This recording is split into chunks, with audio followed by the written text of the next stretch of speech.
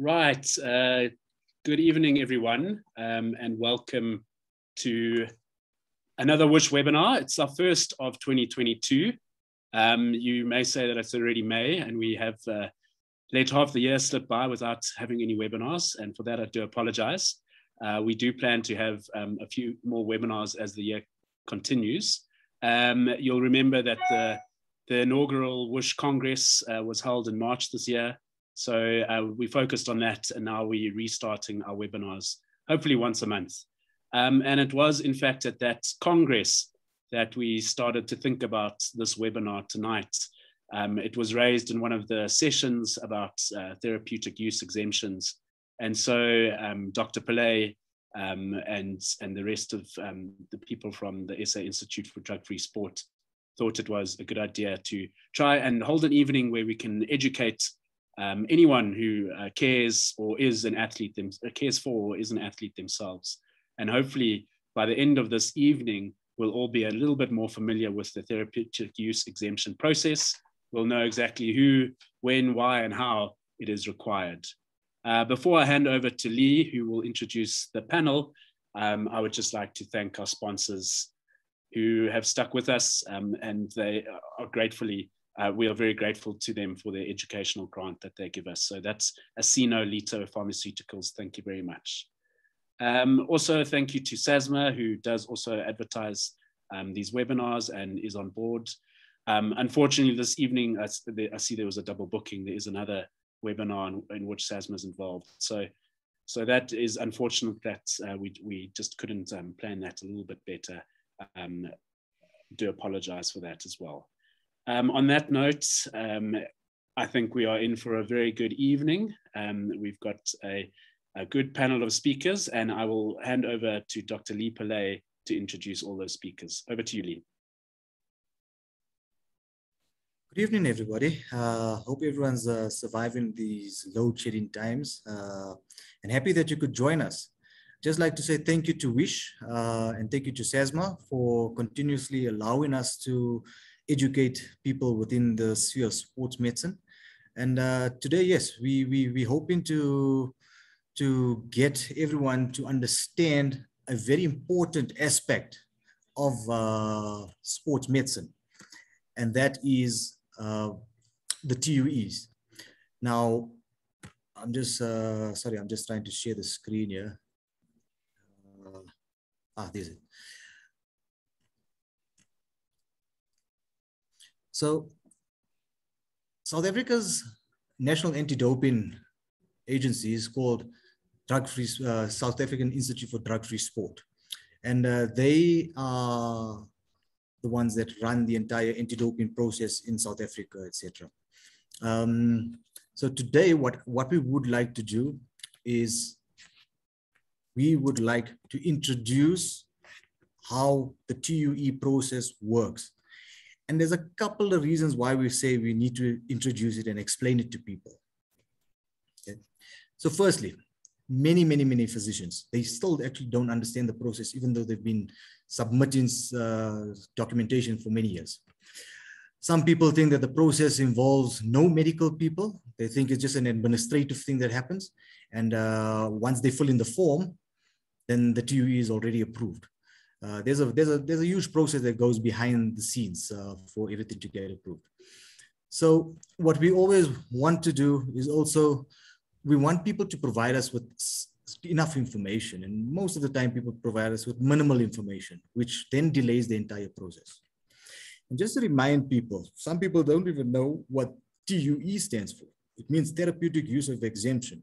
So basically, you are trying to get the athlete to use a substance that is on the WADA banned list because of a medical condition. And that's important to recognize and remember that. We always get some comments from doctors, etc., saying that they're not going to share the information with us. Please be aware, we've all signed confidentiality agreements. We all signed POPI Act agreements. And also the new TUE forms allow the entire process to take place from a legal perspective. So what do we hope that you learn in these sessions that we're going to give this evening? So number one, how athletes are categorized. So that's whether they national, international, etc. And then which athletes require TUE to be in place prior to competitions, and which athletes are allowed retroactive applications. Then to understand the communication process that happens between the athlete and the therapeutic use exemption committee. And very importantly, we're going to also discuss what information we require on applying for a TUE in different circumstances.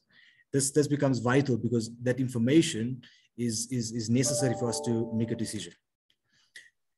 Another important aspect that we're going to bring up is the changes in the WADA prohibited list, which happens on a yearly basis. And this year, there are quite a few important changes that has happened.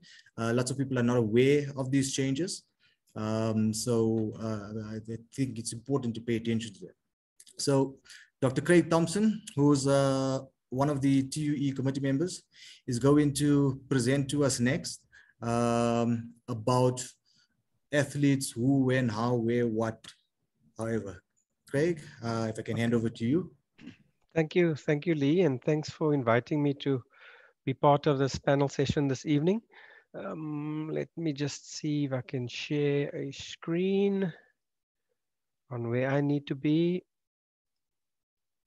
and where we're taking the panel. So can everybody see the presentation? Yes, we can. Okay, good. Let's just see. And so I want to talk about obviously the South African athlete who in South Africa needs a TUE and when do they need a TUE. The first thing I want to advise, as Leah said, that so many doctors don't know where to find out what and where they should help their athletes when prescribing any medication, really.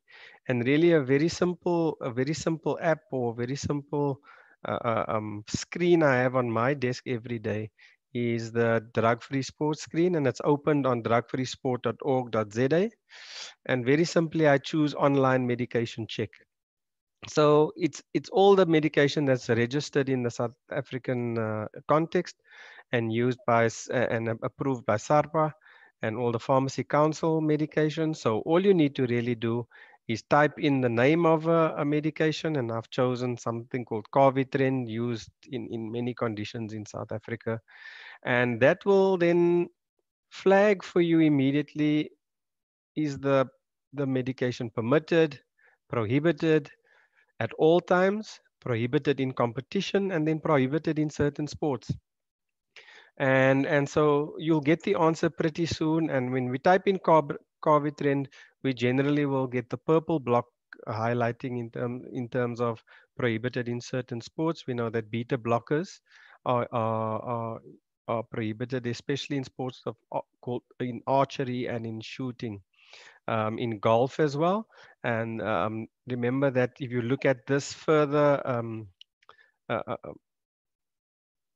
if you look further into the explanation, it will say that beta blockers in archery and shooting is prohibited in and out of competition.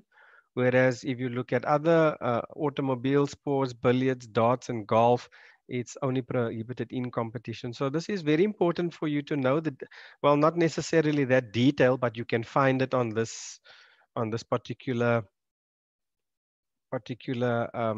page. So the next is the slide. There we go. So then you're going to tick on if I just go back quickly, you're going to tick on a slide. You're going to tick on a link that says, okay, so this is prohibited. I know I need to apply then for a TUE for this athlete, but now who needs to apply? Then if you click on that link, it brings you to this page. So this page, you could even get this page. It's next to the link on medication check on the website in terms of TUE. And the next question you need to ask yourself is, so we know you need a TUE, but what level of athlete am I? Or if you're the physician, what level of athlete is sitting in front of you in your rooms? And then also quite handy is that you have documents that can guide you through who needs to apply and when. So very similar to what I'm going to go through now, you can really get to all of that. So in essence, in South Africa, who really needs to apply for a TUE? So if you're a national athlete, and I'm going to get to that those definitions soon, if you're an international athlete, or if you're an other athlete. And so you just also need to understand in terms of when. We've spoken about, and Lee's touched on some of these things already in his introduction. When, so in advance means before you take part in any event, your TUE needs to be submitted and often approved before your participation. Retroactive is a little bit different. There's going to be a lot of talk later on about retroactive applications, but that is in essence is after or even during the event. So some athletes get tested positive during the event, and they don't necessarily need to have the TU in place beforehand, because not all athletes get tested, or obviously in the case of a medical emergency where some medication was given to you as in order to treat whatever medical condition, a retroactive status would apply. So national or international athletes need to apply for a TUE before they participate or before they take any medication which you have identified on your medication check is prohibited in the sport. If athletes are on medication for a long time, often chronic medication, for example, the beta blocker, say in a example, hypertensive patient, if they are elevated to a level of national participation, they need to check their medication immediately, as this may mean that they then need to apply for that TUE as a prohibited medication immediately, and or a prohibited method for that matter. So then in terms of national athletes, and this will be, most of our athletes would be national athletes. Drug-free sport determines the criteria for when is an athlete a national level athlete in accordance with the WADA rules. So a national athlete would be athletes who hold professional South African license to compete, athletes which in the South African drug-free sport, what we call the registered testing pool, or RTP, that the athlete would know because they'd have to register with SAIDS and vice versa, and also register with their national federation. Athletes who participate in any national competitions or events in South Africa, or in selection events for or they selected for events for national competitions. Athletes that then, there's a bit of a distinction between athletes who represent South Africa internationally, but they may not necessarily be in the international registered testing pool. So this sounds a little bit contradictory and it sounds a bit confusing, but in essence, all of this can be checked either with drug-free sport, or it can be checked with the athlete can check it with their own national federation in terms of what their status would be at any particular time. So remember though that if any athlete is classified by the respective international federation as international, they should be considered international. So international is your highest default level, and not national level athletes. So in terms of point C, athletes that participate in national competitions, or events, they are selected for their national teams, they need to apply for the TUE in advance, as mentioned before, similar to international athletes. And this TUE must be in place at least 7 days prior to the event, and it should last at least for the duration of the event. For those who want to take a prohibited medication or need to for a particular reason. So just not here, but where you will find, and to give you an example of national athlete conditions in particular codes. So rugby is a well-loved sport in South Africa, and that I'm mentioning now is easy to find on the drug-free sport website. So rugby would consider national athletes to be all players who compete in the senior Currie Cup competition and or pro rugby competition, which at the moment is the URC. And as the different parts of the year goes on, these competitions change. And from a national and international side, all rugby players in the national under 20 team and the senior male and female national teams would all be considered national players. And this includes 15s and 7s versions of the sport. I've used an example of a beta blocker. And if I look at shooting on a national level, athletes who compete in shooting disciplines for selection to the Commonwealth Games and Olympic Games, they would be considered national athletes. And the same level of athlete would also be considered to be international athletes when they go and participate in the particular games. And as some of us may know, in August, the Commonwealth Games are due to arrive in Birmingham, and some of our athletes will compete in that. So if you're selected in a national team, you need to obviously apply for your TUE as soon as you're selected, if there is not one in place already. If an athlete loses a place in a team, they would still qualify as a national level athlete for the period, at least for the calendar year in which they are part of the team, and their TUE must still be in place, as they could still be tested during this time.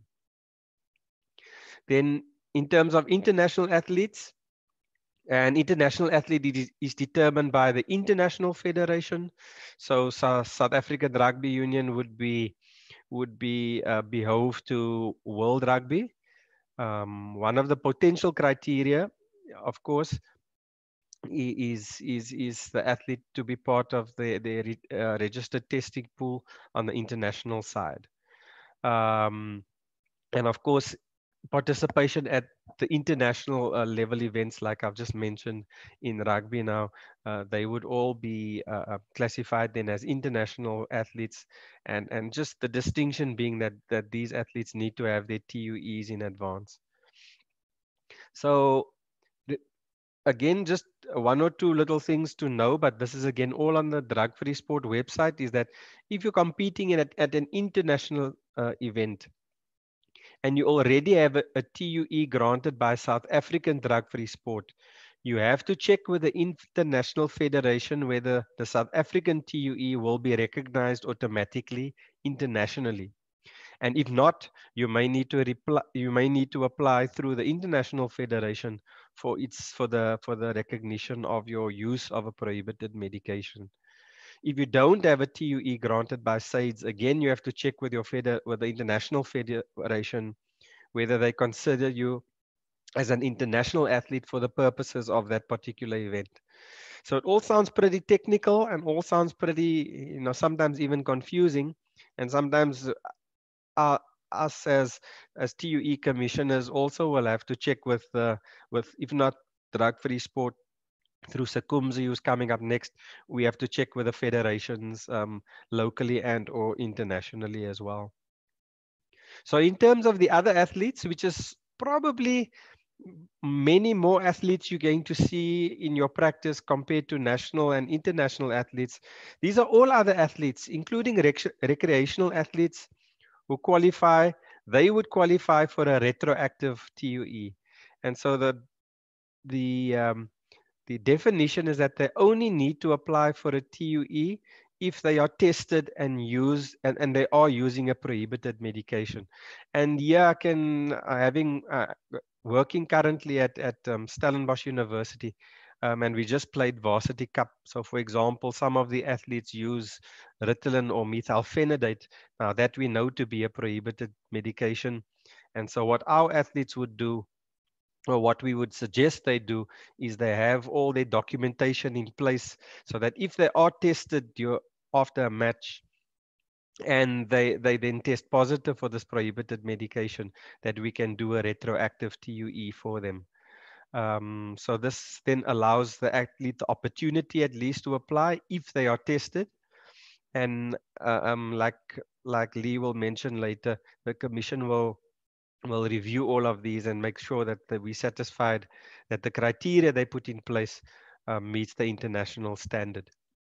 So we always recommend that these athletes gather the relevant medical information in advance, because it's not always easy to get reports for things like Ritalin.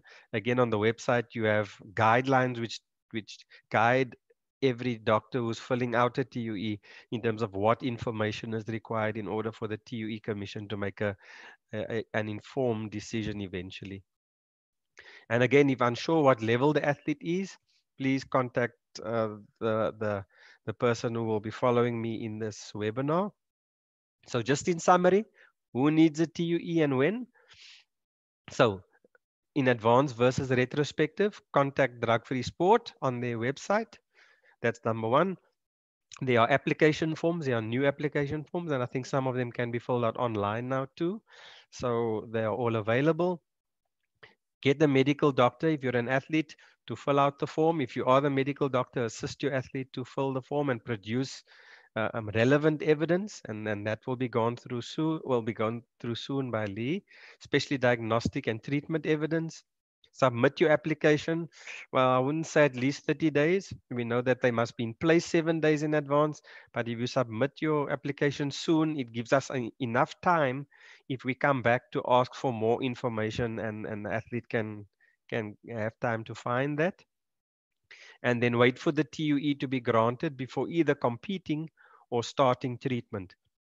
If the athlete's already on medication, well, then just get the TUE in as soon as possible. So remember, if the medication, if not on the list, then you do not have a TUE in place, the medication you're using, it will be a doping violation and sanctions can follow. We've gone through this now. Who needs to apply? The national level athletes and international level athletes must apply in advance. Check the SAIDS website for the criteria. And if you don't meet any of the criteria, you probably fall into the category of other athletes who apply mostly retroactively. One of the key things, and one of our Varsity Cup players were tested this year. One of the key things I did tell him on the night, because he got very panicky when they called him for a doping test and he's on the Ritalin. My information to him was, please, when you fill out the doping control form, do indicate on the form all medications that you're taking, including the banned substance, so that it doesn't look dodgy that you're taking the stuff, you test positive, but you're not declaring it on the form. So most retroactive TUEs are for acute conditions and emergency situations that happen while competing. For example, anaphylactic reactions or diabetics with problems or asthmatics with tight chests or whatever. In terms of expiry dates of TUEs, acute TUEs are only valid for that particular occurrence of the event for which they have applied. For example, using acute medication for whatever, not for all future occurrences. And for chronic conditions, though, we will approve TUEs as condition specific. So I think that's all I have to say for this, Lee. I'm sure there'll be questions later. Sounds a bit more confusing, but all this information is on the Drug Free Sport website. So I'm going to stop sharing now, and thank you again.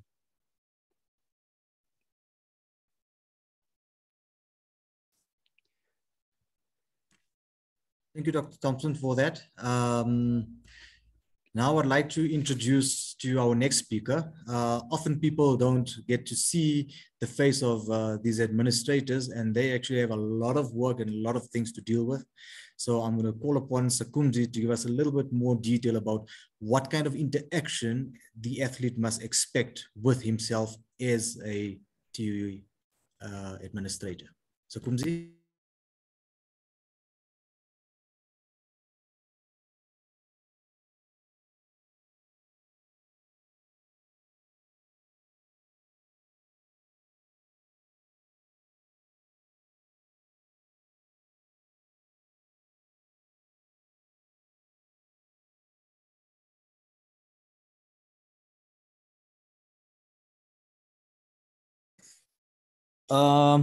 Good evening, everybody.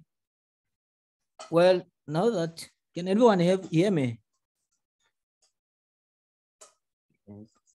Yes, I can hear you, Sakumzi. Okay. We can't yet see your slides. Oh. Let me just start again. Share. Now? That's better. If you make it, there we go. We can see your slides. Yeah. Thank you. Okay. So for me, my role as the administrator, for most cases, I'll be the first point of interaction with either the parents, the athlete, or the federation that's sending in the application. So I'm just going to take everyone through the process, how it normally occurs.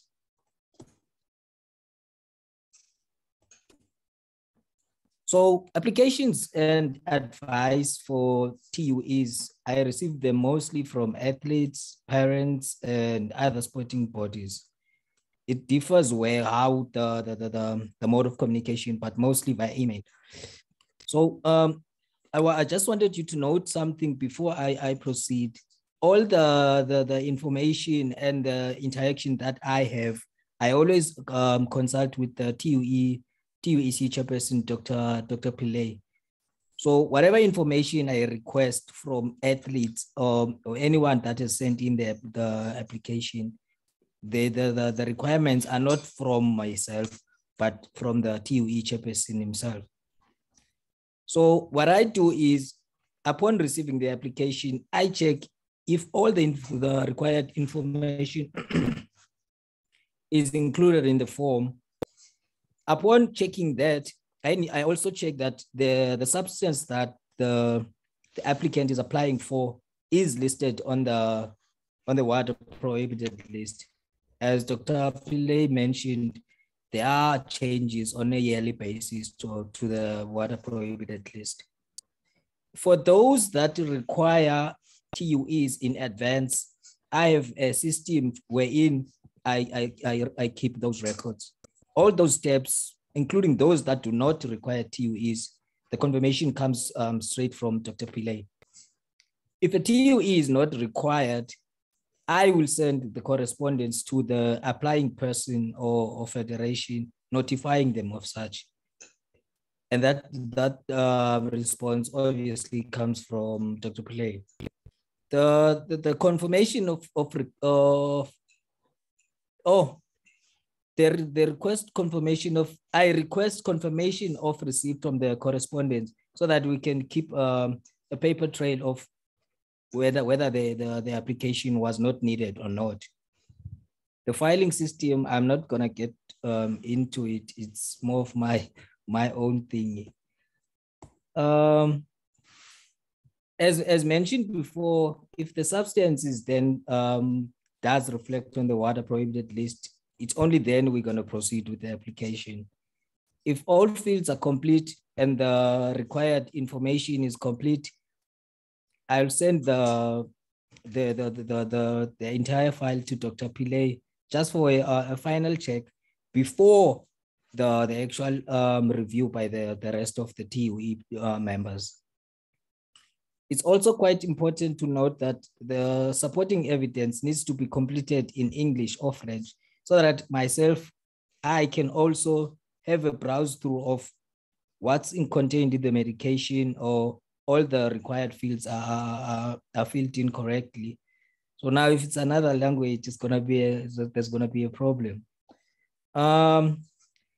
If the supporting evidence is incomplete, upon discussions with Dr. Pillay, he will send in the recommendations of what needs to be included for the file to be considered for a review by the rest of the members. The timelines, it's another important factor, because in most cases, athletes, as soon as they send in the application, they think that the time frame for them to be accepted or denied is not set. But I do mention in the correspondence that it ranges from 2 days to 21 days. But also that depends on the case itself, because each case is unique. But from my experience, we've never actually had cases whereby 21 days pass without a decision being rendered. So in most cases, it's 2 to 5 working days. There is a schedule for each TUE that goes into SAIDS, but also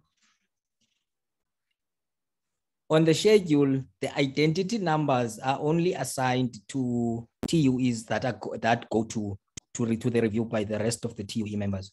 If upon consultation with Dr. Pillay, we notice that a TUE is not going to be required for that specific athlete, then that TUE will not be allocated an identity number.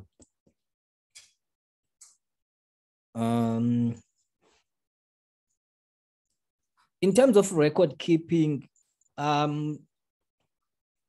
we use the Anti-Doping Administration and Management System, shortly named ADAMS. It is a WADA system that keeps track of all the anti-doping information for athletes.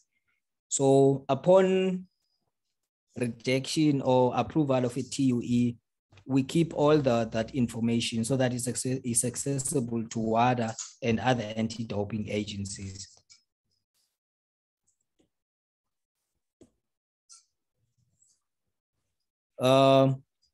This is basically what I just mentioned in the previous slides in terms of record keeping from the SAIDS side and WADA, especially with the ADAMS system.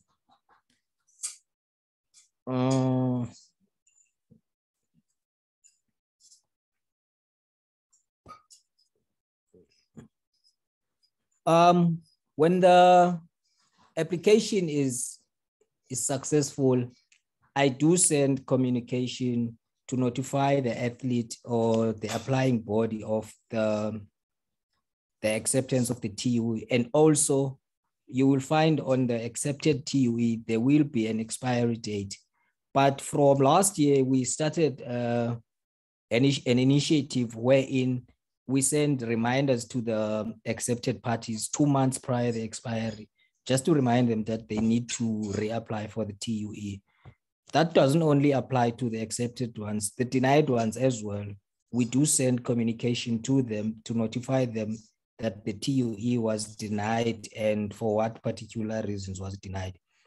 And that information obviously is compiled by Dr. Pillay and the rest of the TUE committee members. So we send them that communication, and that communication speaks to them in terms of if they do want to appeal the decision, all that information is there in that formal letter. With regards to retroactive applications, as Dr. Thompson mentioned earlier, those are the ones that are slightly more complicated because at times they're gonna require the doping control department, myself and my manager, to liaise with the legal department and just get their perspective on how we're going to tackle that specific case. The schedule is updated on a regular basis, especially with regards to the retroactive applications. This part, I just wanted to share this screen. This is the anti-doping and management system. This is basically the page that I would get when I am entering a denied or even an accepted TUE into the ADAMS system for record keeping. I wanted to share this screen so that I can just put emphasis to the fact that when an application is sent through to SAIDS, we need all the fields to be filled in, because if there's any information that is missing in that form, we are unable to enter this. The system doesn't allow us to save anything without filling in all these specific fields. And also the information from the doctor's side, we need all this information. as Dr. Pillay has said, that we did sign the confidentiality agreement. So all this information will be kept confidential, and only SAIDS and WADA will have access to it. So just on that note, we do appreciate a form that's filled in properly, and also that helps on our side to quickly expedite the process.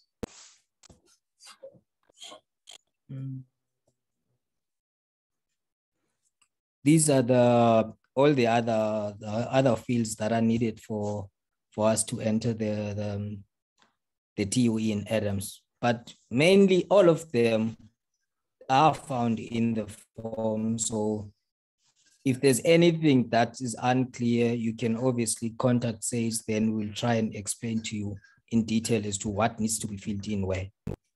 From my side, I think that's it. If there's anything else, you can just send through your questions at the later stage. Dr. Pillay. Thank you, Sakumzi. So I'm sure everybody can appreciate, since we started these talks, there's a massive amount of work that goes into this here. And Sakumzi, unfortunately, has the bulk of it all. And he's one person doing this here. So please have patience with him when applications are put through. But we do always try and expedite everything, all applications all the time. Sakumzi, can I just share my screen there, please? Can you stop sharing your screen?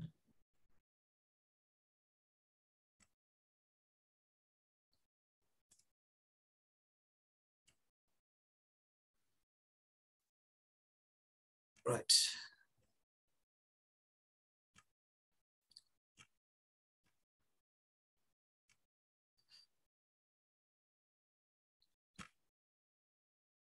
Right, screen's up now.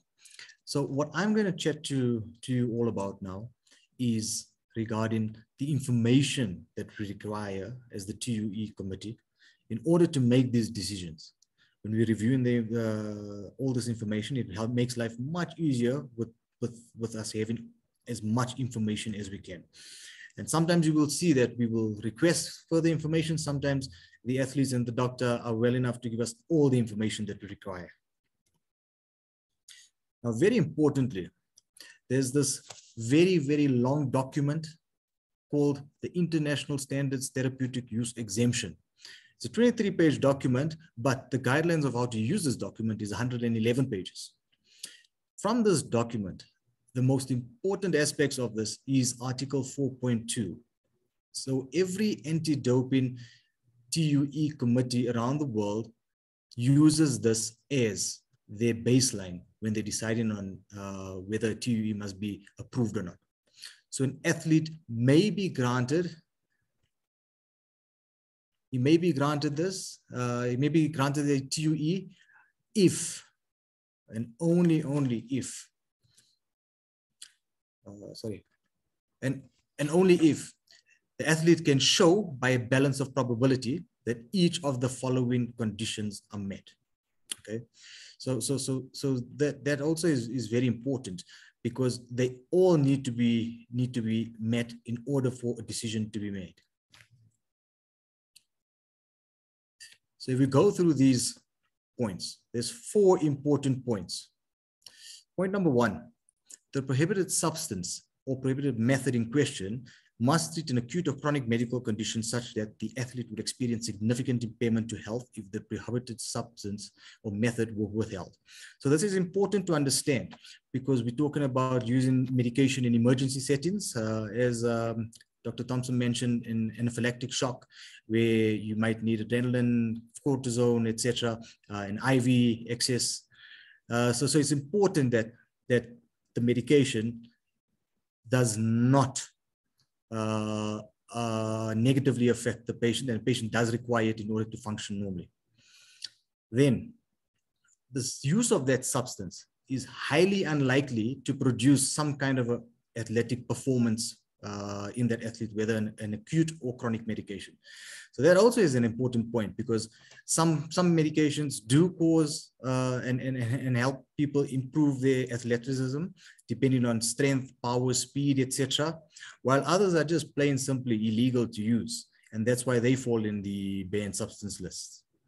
Then, if there's no therapeutic alternative medication or method that is available in any of the scientific literature. So we're looking at how things are done within the normal world of medicine, and whether in any country that you go to, this decision will be made in that perspective, knowing that there is no other medication that can be used to treat that specific medical condition.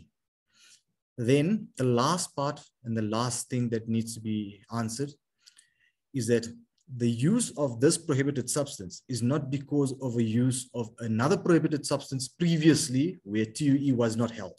So that sounds a little bit confusing, but what it basically means is that if they had doping issues and were using medication or anything whatsoever, and they had no TUE in place, and now they have a medical related condition where they require a medication that's on the WADA prohibited list, then they will not fulfill this criteria 4.2.4. So it's important to realize that every single review that we go through, we make sure that each application meets with all four of these points. If it doesn't meet with all four, there's a problem, and then we definitely need to move on and either ask for more information or do or deny the TUE. So this whole process of what we require is simply that the application must be completed by the athlete or the guardian, and there's a certain section that the doctor must complete. Not the athlete, but the doctor that's submitting the TUE. So that's quite important as well, because he needs to sign it and say that he's taken cognizance of this. So if there were previous TUEs that you had approved, that the athlete had approved, please provide the evidence of that. So there is a section in the forms where it asks you for if you had previous TUEs and what that approval number was. So that's quite important, okay? When we talk about all necessary medical information, we need every single document that has allowed you to make this definitive diagnosis and justify this medication that they need to be taken. So, for instance, someone that requires a methylphenidate, we want to establish from psychologist reports, psychiatrist reports, school reports, and some of the rating scales like Connors, etc. And we need that documentation to say, right, the process was followed in the way any international country would follow in making a diagnosis of this medical condition. Now, very like we're doing this whole talk about everyone getting to know the process. It's because all this information is actually available on SAIDS, but no one actually bothers to look for that. Another important part that people do not look for is information on the physician's guidelines. This is important because it's on WADA's list, where it helps the physician determine whether his athlete will meet the criteria for having a TUE granted, depending on the medical information that he supplies. So it's important to go through those documents because they have everything from hormones to glucocorticosteroids, etc. So have a look at that, have a look at the checklists, etc. So things don't have to go up and down all the time, and you don't have to be frustrated, and your athlete doesn't have to be frustrated during the application process. So these are very important, and please take down this website and please go there and try it out, okay? So it's important to note that the medical doctors that complete the forms or that provide any kind of evidence supporting the diagnosis, they may be contacted by myself as the chair. And the reason for this is maybe we want to seek more clarity on some issues that were brought up, or maybe we just want to confirm things because things were not written down properly on those forms. Sometimes people get to miss things because they're quite busy. So that will happen either telephonically, but we prefer on an email basis because then we have a paper trail of the communication that has happened. So as you can see, there's a lot of information that's required for this process. And it will be appreciated if we get as much information. The less information we have, the more likely that the TUE is either going to be denied completely or denied requesting further information. And that just delays the entire process unnecessarily. So with that, I think I'd like to bring you to our final speaker, Dr. Kirby, who's going to speak to us about another important thing, the changes in this WADA list. So these changes become very, very vital. And the reason why these changes become vital, because sometimes drugs can be taken off, drugs can be put on, and sometimes dosages can change. So I would like to hand you over to Dr. Kirby. Lee, do you mind enlarging to a slideshow format? Okay. Good evening, everybody. I'm on load shedding, so I'm by candlelight, so I'm going to be leaving my video off. Thank you to Dr. Thompson and Dr. Pillay for the information provided so far. Please advance to the next slide. Every year, there's changes made to the WADA prohibited list, and SAIDS takes the time to look through that list and then updates our own medication checks that it fits in with it. The changes usually are available from around October or November, but SAIDS does their best to distribute the information as soon as possible. There's usually a summary document that's also dispersed at that time. So what I'm going to go through now is what are the changes for 2022, which are the most important ones. Next slide, please.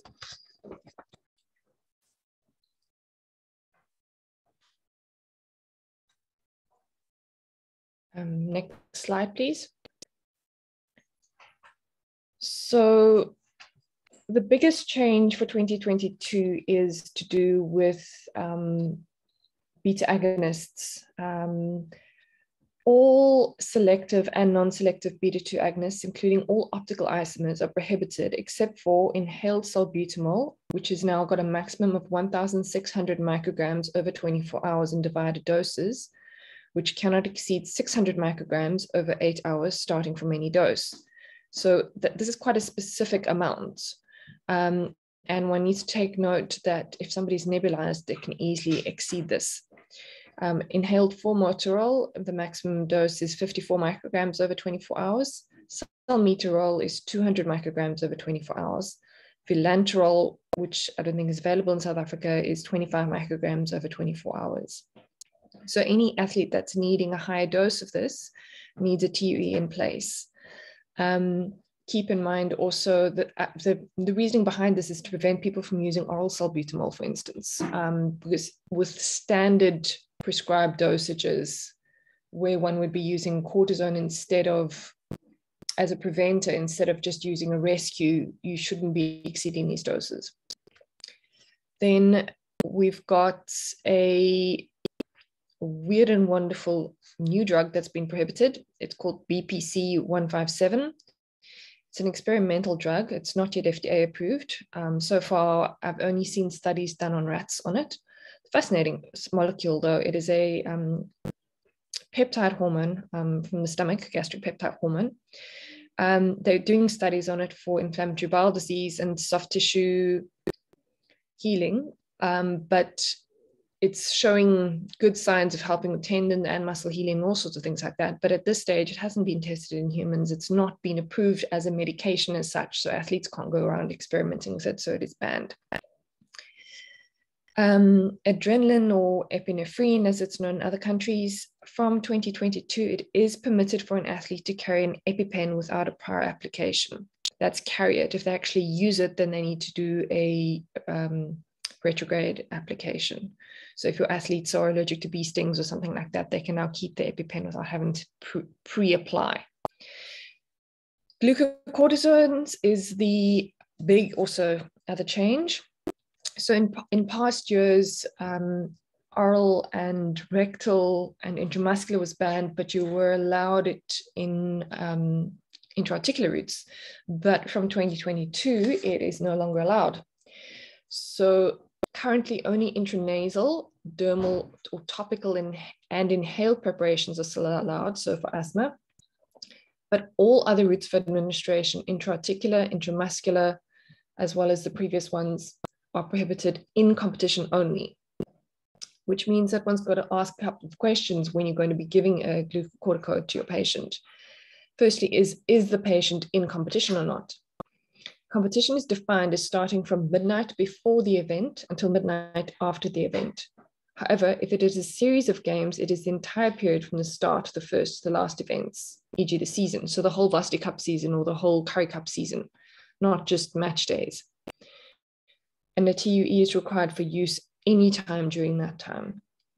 Next question is, has this treatment been administered out of competition but within the washout period? Now, this is a new concept with regards to cortisones. The washout period has been determined by pharmacokinetic studies as the time from administration to the time that levels are likely to be undetectable in the blood or urine. So that means we've got to start identifying specific substances and how long they need to be out of your system before you can actually use them so that you don't land up in a washout period. The next slide, I'm going to go into more detail of this. And has this treatment been administered out of competition but outside of the washout period, in which case a TUE is not required, but still keep your medical records as though you were going to apply for a TUE just in case something goes wrong. Next slide, please. So this is now going to be the washout table. So they did pharmacokinetic studies, and there we go, almost there. Yeah. The washout period was also determined by the method of administration. Okay, so all glucocorticoids except triamcinolone is a washout period of 3 days. Triamcinolone has a washout period of 30 days.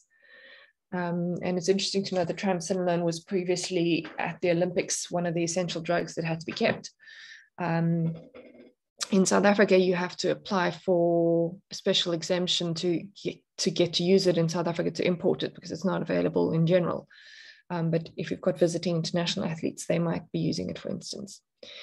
Intramuscularly, betamethasone, dexamethasone, and methylprednisolone washout period is 5 days, whereas prednisone and prednisone is 10 days, and then triamcinolone is 60 days.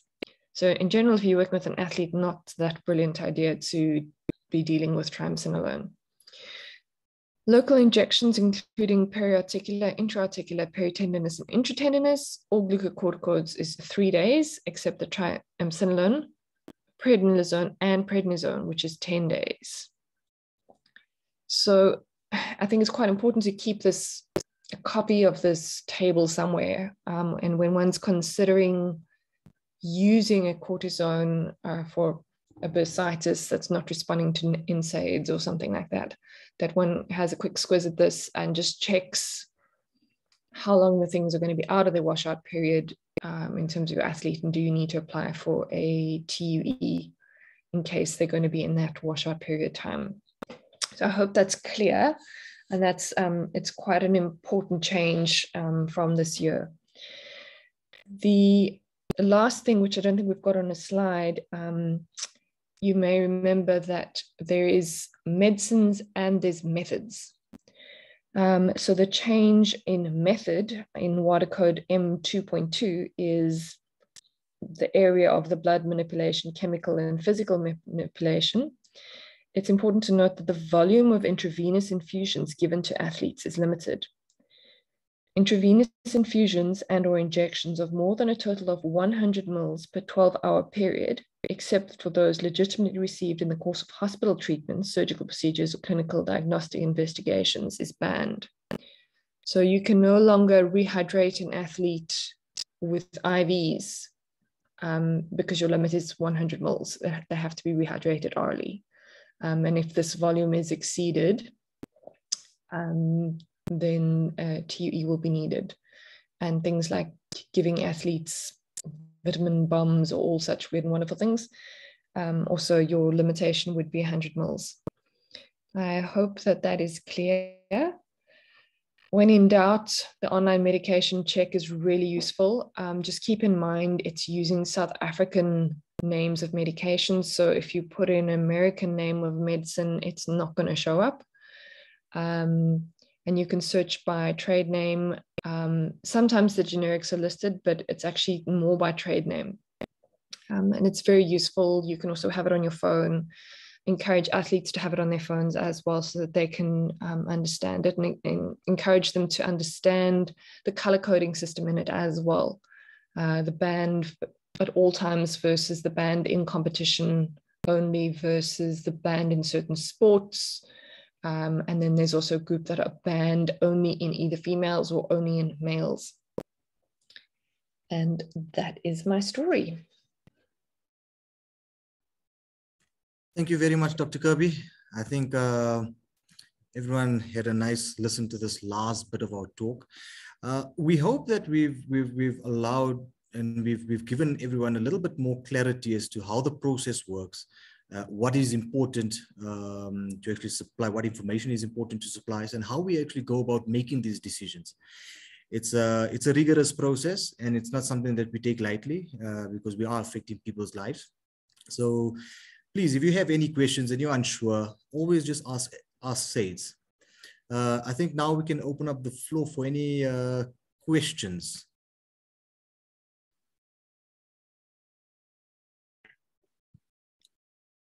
Yes, Lee, there are a few questions that have come through, and I see, thank you, you've kindly answered a couple of them already, but I think it's worth asking this question again because a couple of people have it.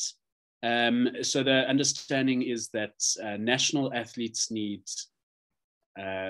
prospective TUE exemption, yet anything lower than a national athlete only needs retrospective. Is that correct? Yes, that understanding is correct. As Dr. Thompson said, Dr. Thompson, maybe you can elaborate on this here because you did have a lot of this on your slides. Yes, indeed. So national, as I said, athletes that are classified as national by their federations and or international definitely all need TUEs in advance, and other who don't fall into this categories, and sometimes it can be a bit of a gray area, but other athletes generally are not registered with their federations under the registered testing pool, and they would only put the registered testing pool athletes on the ADAMS system generally, because that's required for the international use and for WADA to have access to it. So that's generally how it is addressed. So that you don't really, and in terms of other, if everybody was on Ritalin, we'd be getting thousands of TUE applications on a regular basis. So generally how we manage it is that, if you're an other athlete, have your information available, and if you are tested and your test comes up positive, then that needs to be submitted to the TUE Commission for evaluation. So it's not so all other athletes must keep their information available for just in case they get tested. But as you can well understand, many other athletes use medication, but they're not tested. Thanks, Dr. Thompson.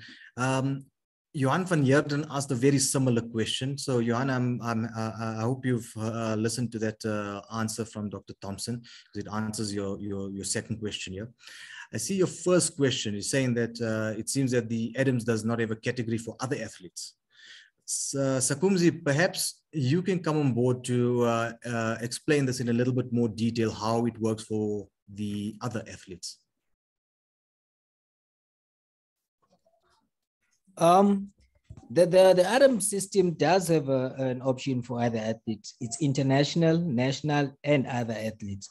But most times when we do for other athletes, we have to create a profile first, because most of them haven't been tested before, or they only just got tested when they needed to apply. But there is an option for other athletes just for record keeping purposes. Great, thank you for that. Lee, if I could ask a question, just I think we've covered it, but just as a means of perhaps reiterating the process, I'm going to pretend for a moment that I'm a good athlete, and I have just run a marathon and I've finished in the top 10, and somehow I've managed to be called up for testing. I'm not a national athlete, I'm just a club athlete. And can someone talk me through what's going to be happening through that whole process? It's the first time this has ever happened to me. I'm quite nervous. I've just been, I was excited for my run, but I've just been pulled aside, and now I need to go for dope testing. So can as the group perhaps explain to me what will happen during that process? Okay, initially, what happens, this involves more about the doping control process. Okay. So upon being identified as an athlete that needs to be tested, you will have a doping control officer that will accompany you to a specific room where there are closed bottles of fluids, more especially water, etc. There's some documentation to complete, and you can take a representative with you as well. It's important because at least you know that you covered all bases, and if something happens unusually with samples, etc., you've had a witness with you as well. So I think that doping control process always goes through the same. It's about waiting for a good enough urine sample, at least 90 mils, which is split in two as well, and not concentrated or not too diluted as well. It needs to have a very good specific gravity, and that gets used for the tests, for the doping control test. So for instance, if the athlete tests negative, fantastic, test negative, there's no adverse analytical finding. If there is an adverse analytical finding, let's say for instance, if this is just a recreational athlete, and let's say he has, they found glucocorticosteroids positive on his testing, then this athlete will be allowed to justify that by applying for retroactive TUE. Okay. So for instance, he perhaps has a medical condition. Maybe he's got ulcerative colitis or something, or ankylosing spondylitis, which requires him to use medication like this here in order to control his condition. Then he can just collect and gather all that medical information, send it through with his application for review. And that's usually how the process would work. Okay. All right. So as the athlete myself, at that moment when I'm in the testing station, I should be just writing down absolutely everything that I take, so that if there's any analytical finding that does come through, it's like Dr. Thompson said, it's not like I'm trying to hide anything. Yes, correct. Whether it's a Smartie, whether it is an unusual energy bar that you've had from certain product makers, etc. I think it's important to put these things down, because you never know where the next positive test or next contaminated sample of food, etc., maybe coming from, that has something that's will give it an adverse analytical finding. Okay, thank you. We've mentioned quite a bit about resources that are available, and I think the one that comes up a lot is the drugfreesport.org.za website. So I think it's a good idea. I have written it in the chat, and I think it's a good idea for everyone to go and check it out.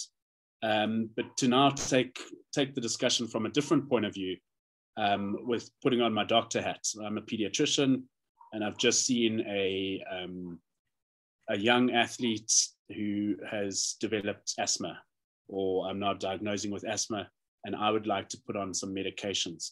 Myself as the doctor, the best way to go about it is to go and look straight at that Drug Free Sport website. Dr. Kirby or Dr. Thompson, do you want to handle this question?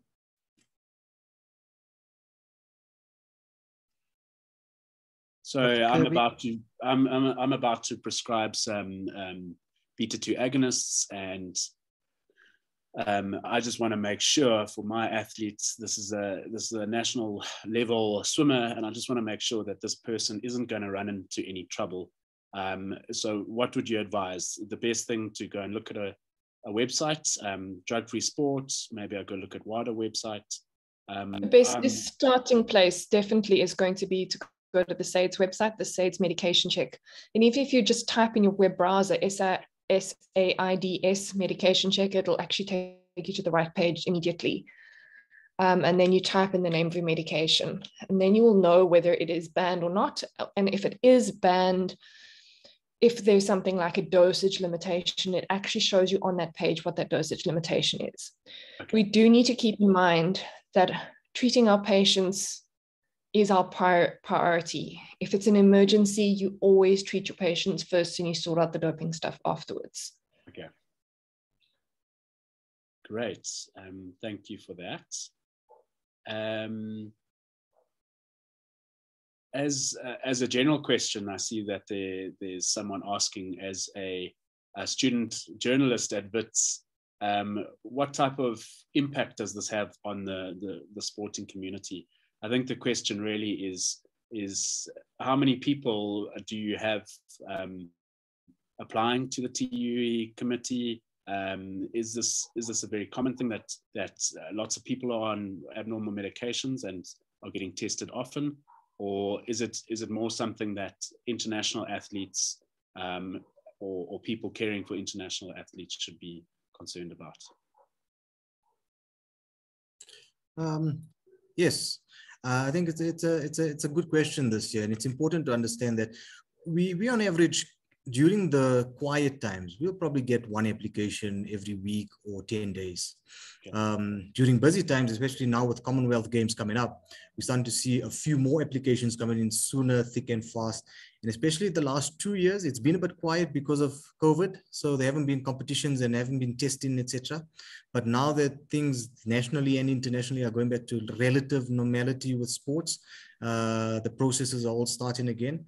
So we're starting to see at least about 3 or 4 a week. So we do have quite a large number of applications coming through. Great, thank you. If there are no further questions, and it seems like there aren't, can I just? Yes. Sorry, Robin. There was a question earlier about an under 20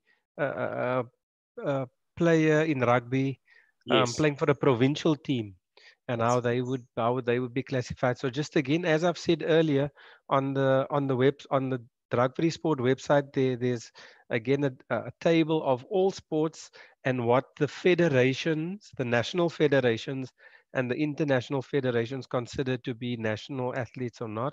So for example, that particular player in rugby, if he's only playing for his province, and remember I said SARU at the moment, and obviously these things can change from time to time, SARU classifies only the Currie Cup and the probably the URC championship at the moment, the United Rugby Championship, as national competitions. So playing in those teams would classify you as a national athlete, and hence you need to have advanced TUEs in place.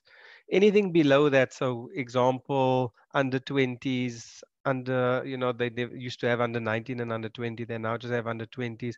And for example, even for now, the Varsity Cup, they would fall under other competitions, because they do test during the Varsity Cup, and they will also test sometimes during under 20s. And also remember in rugby to never forget the sevens.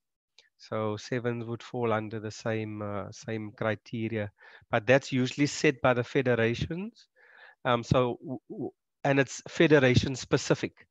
So whatever sport you are involved with, you have to check with your own federation what classifies as a national athlete and what classifies as an international athlete, and don't take anything for granted. Rather just double check, because sometimes the information's old and outdated that we get on, that's maybe not updated frequently on SAIDS, but your federation will definitely know what classification of athlete you are. So don't take chances. Thank you. Craig, while we have you there, another question: would the National Rugby Youth Week, something like Craven Week, be considered a national level competition? No. It's as I said, it's very specific on the drug-free on the rugby website, that it is only the Currie Cup competition and the national, like it was Super 15 before. Yes. those competitions. But it doesn't mean that you are exempted at the Craven Week, because we do a lot of testing at Craven Week. So the others come into play at a competition, for example, like Craven Week. Okay, fantastic. Thank you. Yes, please go ahead. Dr. Kirby. I disappeared again. Yeah. It's very important for us as sports physicians to educate our patients. So when we have especially school athletes, youth athletes, or low-level athletes that aren't going to be in a doping pool as of yet, but potentially down the line maybe, or maybe in a competition where there's doping testing, and you see that they're on a banned substance, to question them about the banned substance and find out on the basis of what. I've seen an incredible amount of students who are on Ritalin who don't meet criteria for TUE by any means. They only take it for exams or things like that, which means they don't actually meet the diagnostic criteria on a DSM-4, for instance. So just be proactive in being aware of what are the banned substances and educating our patients, because a lot of them, when they hear that, then they're like, okay, then I won't take it anymore. Then you think, well, did you really need it in the first place? Yeah. So yeah. Good point.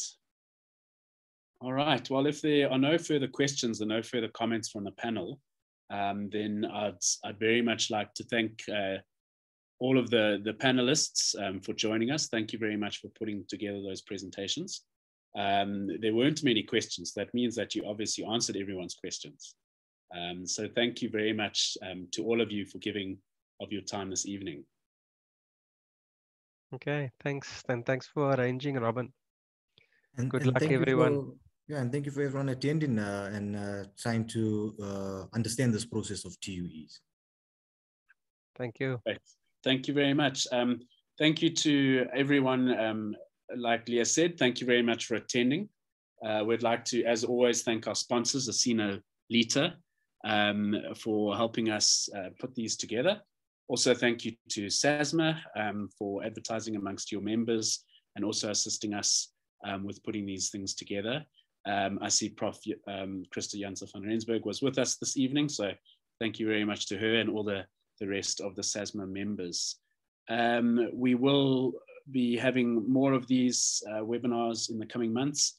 The one that's coming soonest is on Wednesday, the 1st of June, and that is arranged in collaboration with the Johannesburg Orthopedic Sports Institute and the Center for Sports Medicine and Orthopedics. And it's going to be an evening about stem cells. And just please take note that those start at 6:30. The last thing that I must mention is that CPDs is now more of an automated process. What happens is that the attendee list for this webinar we send through to the HPCSA, and they will then accredit your accounts should you be needing CPD points. So that means that filling in your details when you register for these webinars becomes more and more important. Once you leave, you'll be sent to a feedback form. We do value your feedback and we would like to improve going forward. So once again, thank you very much everyone for joining us, and I hope you have a good evening.